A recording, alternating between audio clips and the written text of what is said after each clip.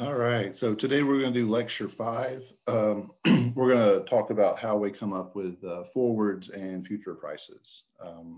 So we just did the interest rates, and so when we talk about R, that's what we're calling upon, is that continuously compounded rate, right? So these are going to be based on that presumption.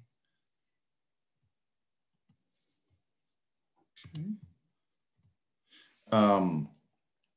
One thing to point out is this difference between consumption and investment assets.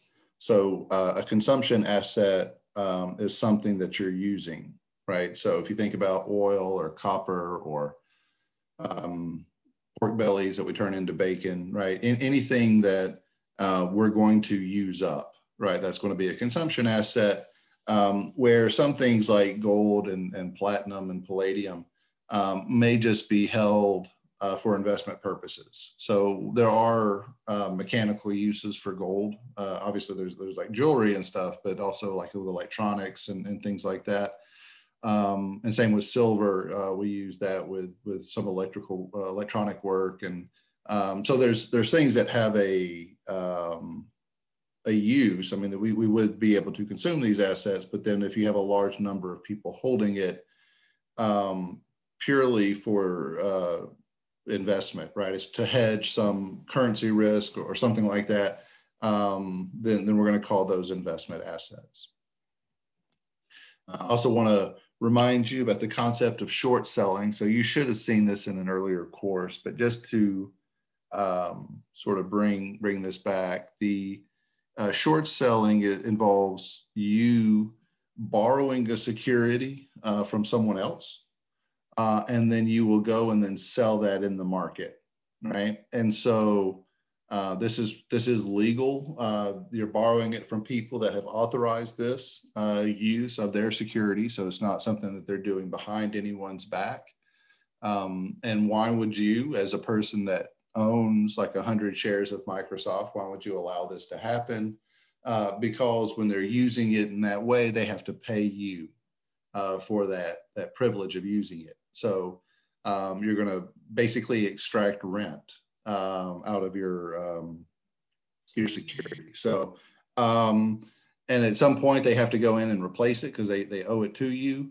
If the stock were to pay any dividend, then the owner of the stock, if it's my 100 shares of Microsoft and they paid $1 a share, then they're going to have to pay me $100 because that's due to me, even though they've turned around and sold those shares in the market and someone else has received the dividend that was paid by Microsoft. So, and then there may be a small fee. There will be a small fee. It's not a large amount of money, but it is enough money for this market to exist, right? You have to incentivize people to let you borrow it. And so, so there is a small fee that will be paid. And if you have a very large portfolio, that bit of income would could add up to something significant.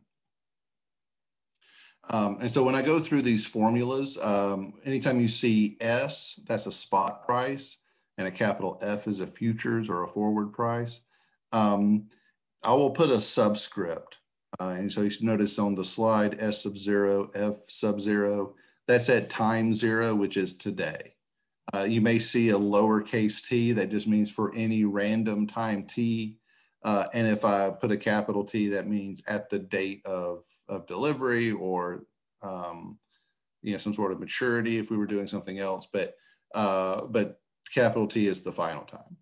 And then we're going to use R, the risk-free interest rate. Remember, this is the continuously compounded rate. So that's, and we're using continuous compounding because of the way this math works out.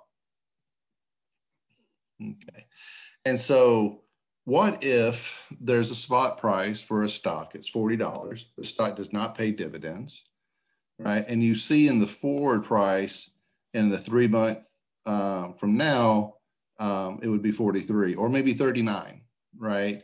And then we have this interest rate of 5% per year, right? So is there an arbitrage opportunity, right? And so it's I guess two different questions, right? 43 or 39, but we'll kind of look at this, right? So the spot price, right? Now that's going to be S sub 0, right? We have a forward price, and then we have our interest rate R, right? And so the way we calculate the pricing, right?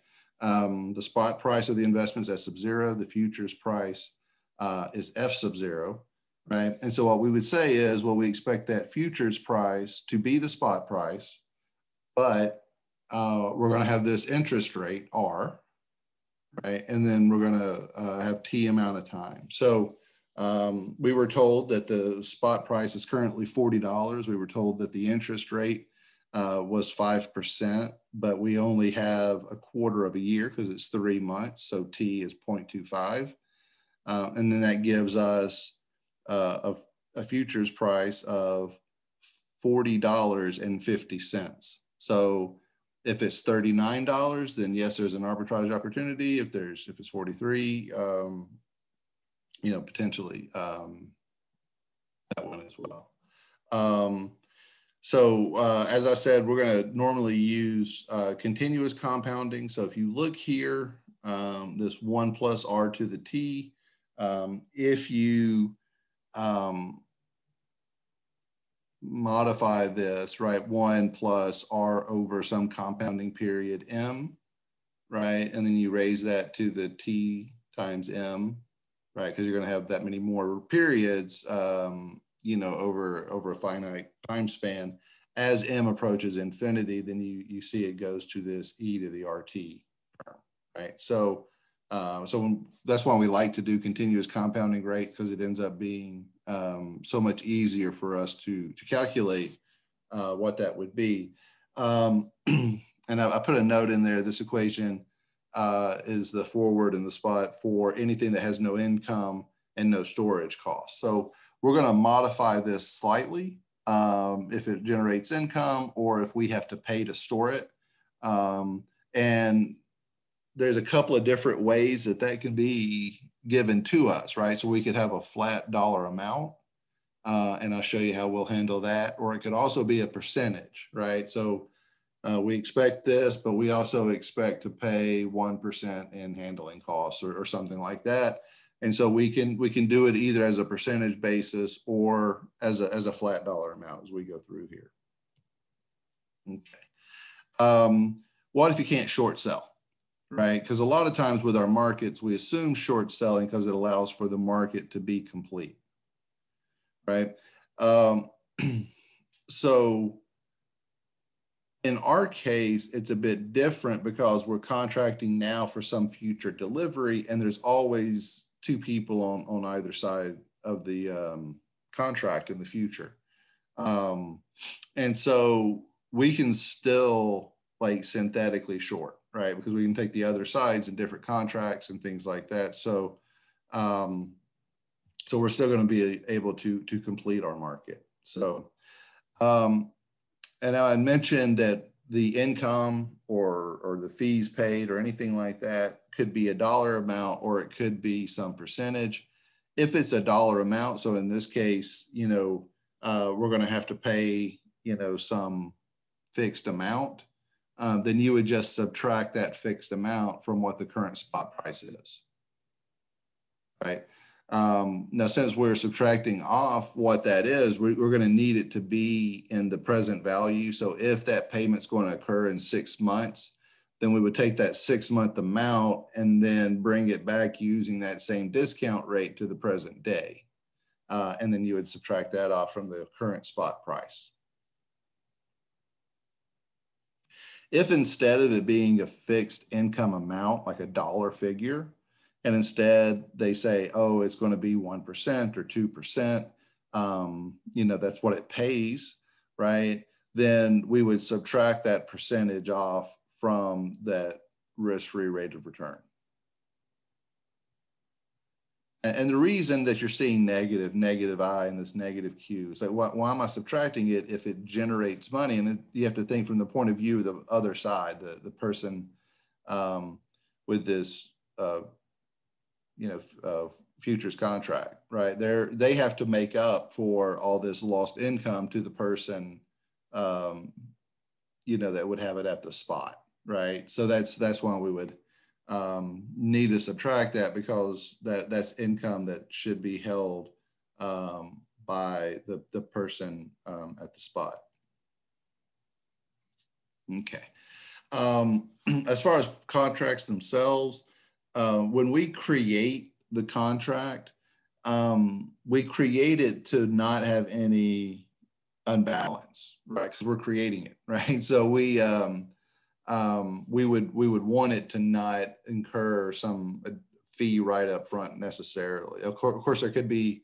I mentioned the bid offer spread effects. So there could be things that exist out there that cause small deviations from zero right at creation, but it's not going to be like it will in 3 months or 6 months, where you could have a lot of growth or decay in the underlying, and there'd be a significant change in the value of this contract. So, and so as we go through these forward contracts, I'm going to use the capital K, and that's the delivery price. Okay, so that's not the spot price today, that's S, right? It's not the forward price, right, which is F.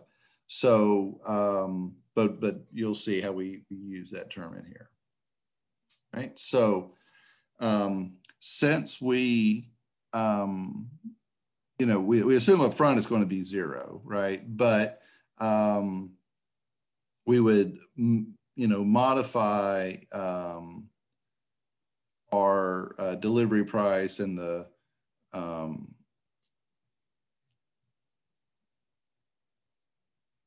contracted price, right? The value is just going to be that difference. You see the F sub 0 minus K, right? So that's the delivery price. Is what we contracted that we're going to have, right? And then the delivery price is what would be paid for delivery, at that future time. And then we have to discount that back till today. And so it has a positive value as long as F sub 0 is greater than K. So if you're long, you want F sub 0 greater than K. If you're short, you see the value of the short contract below, you want K to be larger than F sub 0, right? If you're short on this position. You notice that the E is to the negative RT. That's because this is a future that we're bringing back to the present day. So if you're taking today's spot price and you're growing to some future value, then it's a positive RT. This is starting with our future value. I know it's a forward, not a future, but I'm saying in the future, right? It will have this value. So we want to bring it back to the present day, and that's why it's negative RT. Okay.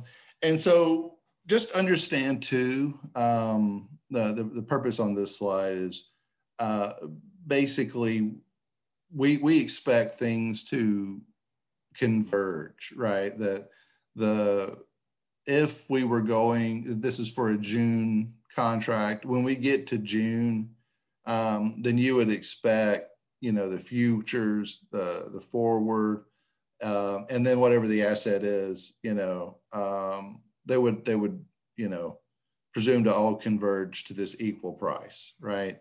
However, that can not be the case because of interest rates, right? So if interest rates are positively correlated, right? So when interest rates go up, if that makes this particular asset goes up, then that would imply that the futures price would be slightly higher than the forward price. If it's a negative correlation, so if interest rates go up and that causes the asset price itself to go down, then the forward would be higher than the future. And this, you kind of have to remember that we're talking about things like indices and things like that too, because you may say like, well, what does interest rates have to do with pork prices, or what do interest rates have to do with gold? And well, gold's a little bit different because it is held as an investment. But if you start thinking of like our indexes, right, and you can do contracts based on what the S&P will be or what the Dow Jones Industrial will be, and things like that. So there are things that have correlation, with interest rates, positive or negative. So And so that can cause this type of separation. And so here we are. Here's a stock index. So in here, you notice this looks a lot like that equation we had where we said that there was going to be a fixed income that would come off of your investment. So if it was a fixed dollar amount, we put S sub 0 minus I in parentheses. When it was a percentage, we said R minus Q and had that in parentheses. So you see in this one, Q, right, is the dividend yield. So this would be income, right? The dividends, right, that would be paid out. And we've written it as a yield. Excuse me. It's written as a yield, so it's a percentage, right? This is a rate, right? And so it would be R minus Q in this case. So when we're dealing with things like stocks, these indices, you'll see it looks like it did before because the math is just the math, right? And it's we can approach it in multiple ways. Okay.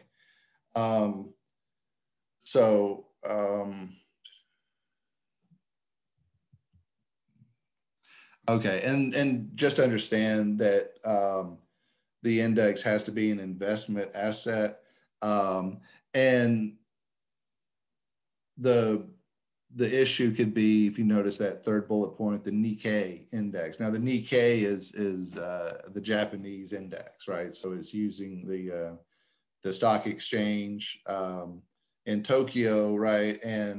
But if we have that quoted in dollars, that's different, right? Because the changes in the index may be reflected in the price, but so could fluctuations of the yen versus the dollar, right? So that's this is why a lot of times you'll see a lot of preference for dollar-denominated investments, because it allows for a lot more flexibility in that way. Now, as we mentioned, that we would expect, that to be an equality, not an inequality. However, we said if there's this correlation, right, between your investment and the index, then you can end up with that divergence. And so, just here's an example: if we look out and the future is overpriced relative to where we think it should be, then we sell that future, right? The future is greater than our calculation for what the spot should grow to, right? And so instead we should buy the stocks and sell the future, right? And if the future was lower, then you buy the future and then you sell all the stocks. What you're trying to do is buy the thing that's underpriced and you sell the thing that's overpriced. Right. And so by doing that, by selling that's how you arbitrage away this position, because you bought and sold, you did it at the same time, but the delivery will occur in the future. So it's almost metaphysical, I suppose, the way your time is moving in this situation, but it's a way for you to synthetically short. Right, because you can buy one and sell the other, and then you can create that position to arbitrage a mispricing. All right, just want to point out that we can't do this as people anyway, just because we don't have the kind of resources. Right, this is a lot of money because you're buying huge portfolios of stocks and offsetting it with these contracts. But also just because you're having to make so many trades at the exact same time, because your mispricing is always fluctuating, because stock prices are moving independently all the time. So this is where algorithmic trading comes in. This is where the computers just run their formulas, and then when they see things move into a particular position, they execute trades.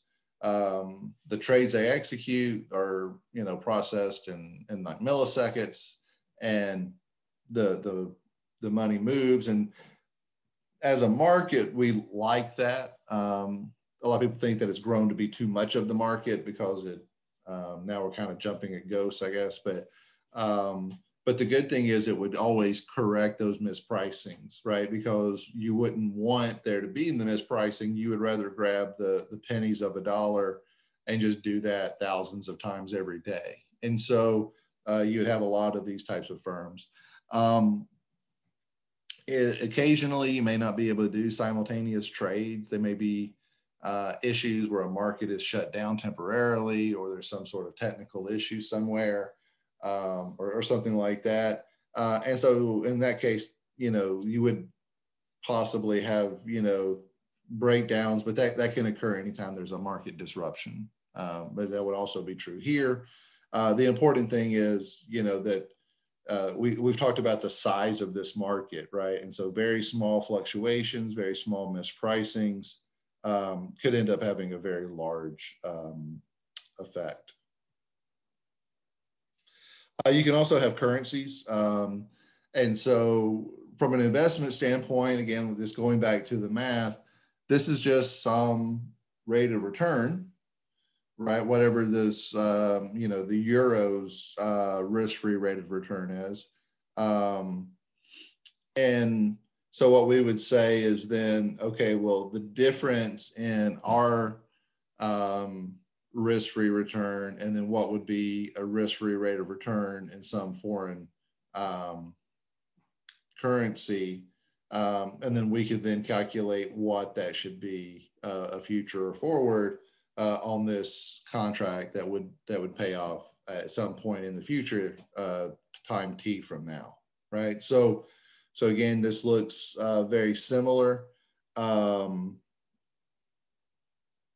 That we're just going to look at really two different rates of return, right? It doesn't necessarily have to be our risk-free, but we're going to compare it against the risk-free of whatever the currency is denominated in. So it could be like a euro risk-free rate, or a British pound, or whoever has a currency out there that you're wanting to engage in this type of trade with.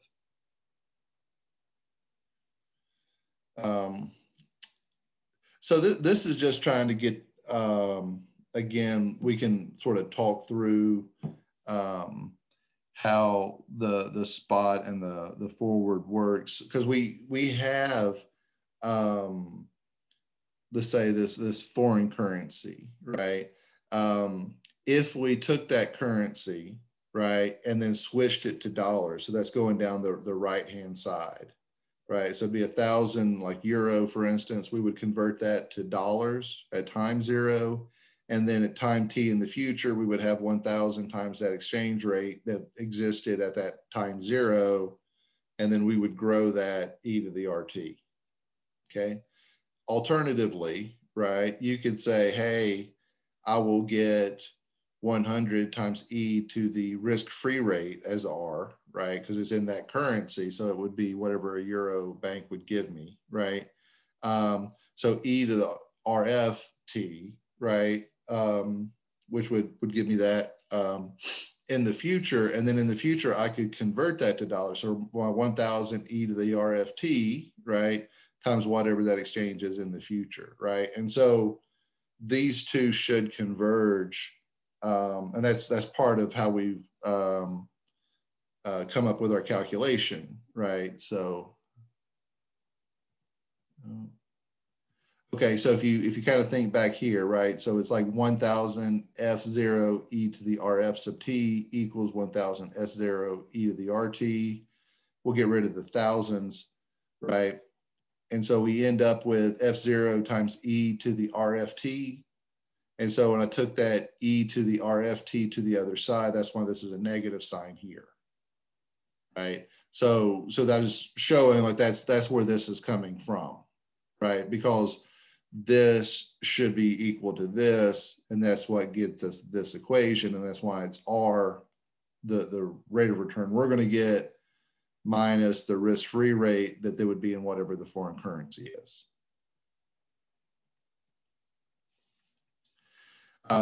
This is a different approach. So instead of saying, hey, we've got this periodic income, we're basically saying, well, storage is negative income. It's a cost that we have. So we're going to treat it like we did all of the income stuff, but the sign is going to go the other way. So instead of saying minus Q, we'll say plus little u for the storage cost.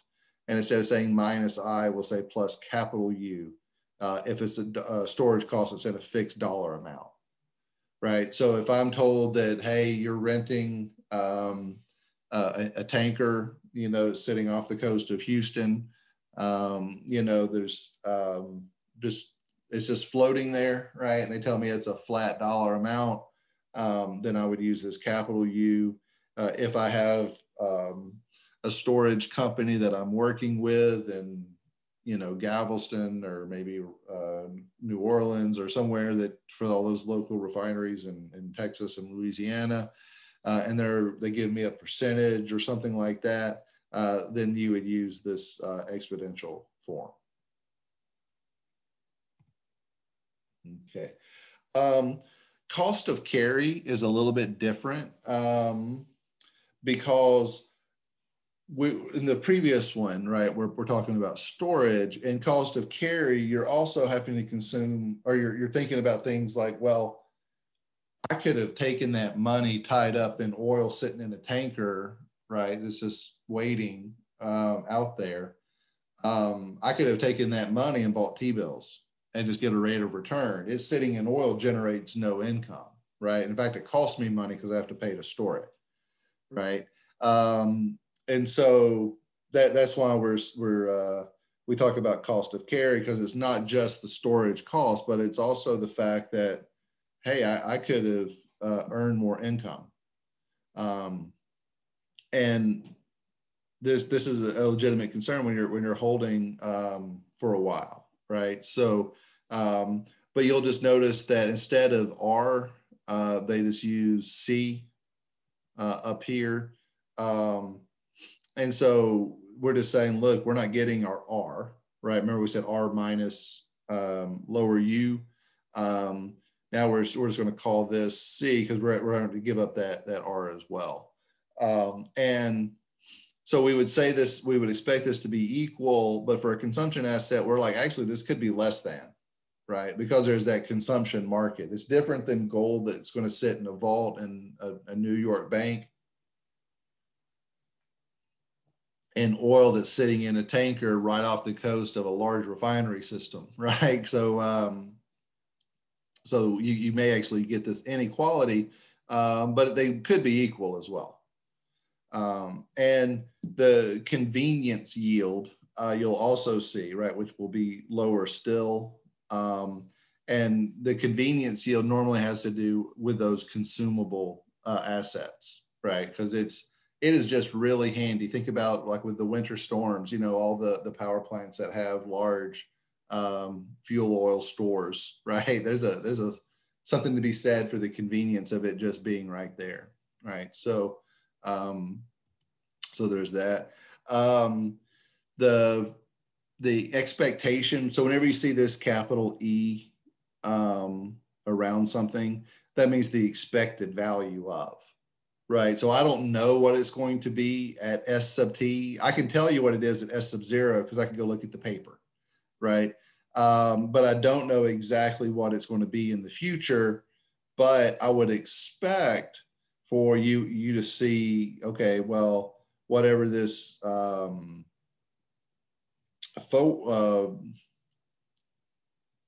the futures or forward, right? I could invest that money today, right? And based on that investment, I could get some rate of return, right? This expected return of K, right? So I could take whatever this would be in the future, discount it to the present day, F sub 0 times e to the negative RT, right? And then grow that times what this expected return is. And then we would say, okay, well, we would expect to have this as that future spot, right? So again, this looks a little bit different than what we had before because we had F sub 0 and this was S sub 0 e to the RT. And if we said e to the R minus QT, you would understand that, okay, this is like some return that will be paid. And this time we're using this little K because we expect it. We don't know that we're going to get K. That's just what the market expects us to get. But interest rates fluctuate daily. So we could get something very different. Chances are we're going to get something a little bit different. But that's just how investments work, right? So, and so this is, again, this expectation, but just because we expect something doesn't mean it's what's going to happen.